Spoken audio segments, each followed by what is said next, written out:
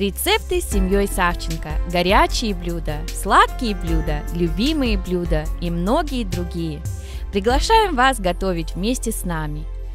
Добрый день! Сегодня с вами Лидия Савченко, и сегодня я буду показывать рецепт запеченной картошки. Она не просто будет целиком, а мы будем резать ее напополам и еще на такие треугольнички и запекать в духовке. Получается как картофель фри, но в большом виде.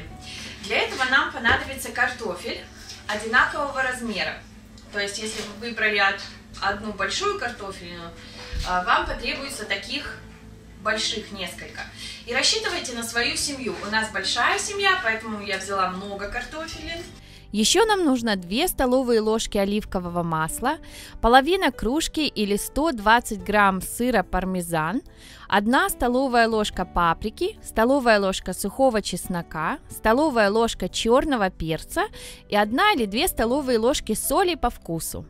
Для этого нам понадобится также 2 миски. В большую миску я буду резать картошку, а здесь поменьше я буду смешивать мои специи. Так что приступим. Конечно, вам нужна доска и ножик.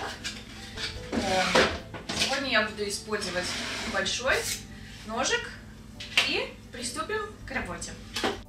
Каждую картофелину мы разрезаем вдоль пополам и еще режем потом на 3 или 4 части, в зависимости от величины картофелины. Мы порезали картофель вот на такие вот треугольнички, на такие полосочки толстенькие. Теперь нам понадобятся специи. Во-первых, нам понадобится оливковое масло, но вы можете использовать любое масло. Черный перец, паприка, чесночная вот такая вот присыпка, соль и тертый сыр. Сейчас мы нальем 2 столовые ложки оливкового масла, нальем на картофель. Наливаем масло на картофель и хорошо перемешиваем.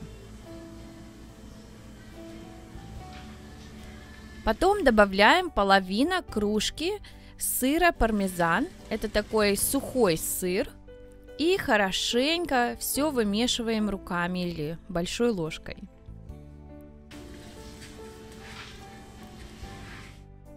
В отдельную миску смешиваем специи. Столовую ложку паприки, столовую ложку чеснока, столовую ложку соли и перца. И хорошо все перемешиваем.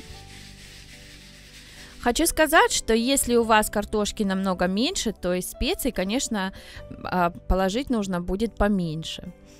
Картошки у меня было очень много, поэтому я даже переложила на 2 миски, потому что мне было так удобнее перемешивать, потому что когда перемешиваешь, мне нравится, когда побольше места, и потом уже сложила все в одно. Вот картофель мы перемешали со всеми специями, с сыром, с паприкой, с солью, перцем и чесноком. Получился у нас вот такой вот картофель. Смотрится он очень такой вот колючий, потому что сыр, он вот такой вот не растворился, а он как крошками обсыпанный картофель получился. Следующий шаг, нужно выложить картофель на противень. И картофель мы не выкладываем кучей, мы выкладываем по одной, чтобы каждая штучка могла отдельно обжариться. Для этого мы включаем духовку на 200 градусов по Цельсию, на 400 градусов по Фаренгейту. Ждем, пока она согреется. Вот у меня уже согрелась духовка, а сейчас мы будем выкладывать на противень. Для такого большого количества картофеля, которое нужно испечь для нашей большой семьи из 11 человек, я использую 3 больших вот таких плоских противня. Чтобы картофель одинаково прожарился, я раскладываю так вот подальше друг от друга, чтобы они даже не прикасались друг к другу. Ставим в духовку. Все, и терпеливо ждем. Все, картофель мы поставили в духовку, ставим таймер на 30 минут. Удивительно, но картофель очень быстро пропекается и подрумянивается, и по дому разносятся, конечно, очень приятные запахи. Вот такая вот она красивая получается.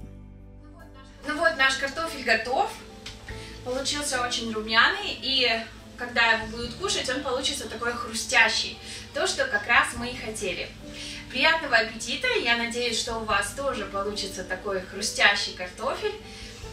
Приходите к нам еще на сайт, подписывайтесь, оставляйте комментарии. Всего хорошего, до свидания. Спасибо, что смотрели наше видео.